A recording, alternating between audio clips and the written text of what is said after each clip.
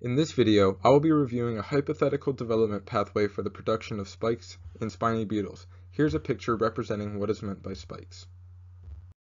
Above, we are given a pathway that leads to the development of spikes in certain ectodermal cells in beetles. If this pathway reaches the end, these cells will produce spikes. If not, the cells will be smooth, which we will see later. We can see from this pathway that S promotes the production of P. P produces I, which blocks K. K would normally block E, but since K is blocked by I, E is able to produce spikes.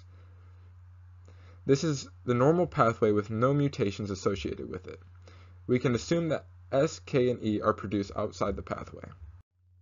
When determining whether or not this process will go to completion, you must look at the final protein, which is E in this case. E is the necessary component to produce spikes, so it cannot be blocked. For our first example, we will look at the pathway with a mutation in protein P. When this happens, P is not able to produce I. Where I is needed in order to block K, K consequently blocks E. This prevents the production of spikes. In the second case, I is the mutated protein, so S produces P, but I is either missing entirely or can't function. When this happens, the pathway is disrupted because there will be no way to inhibit K from blocking E, so no spikes are produced in this mutation either.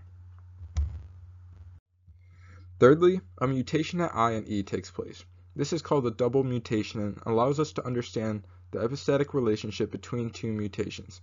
Since this double mutation requires a mutation in E, spikes will not be produced because E is ultimately the piece that codes for this phenotype.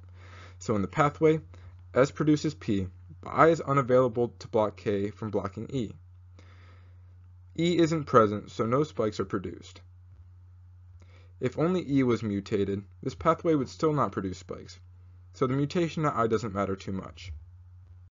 For the last pathway, both S and K proteins are mutated. Looking downstream, we can see that K is what blocks E from producing spikes.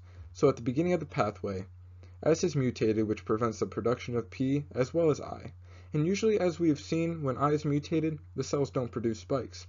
This would be the case, but K is mutated as well, which means that there is nothing to block E from producing spikes, so spikes are finally produced.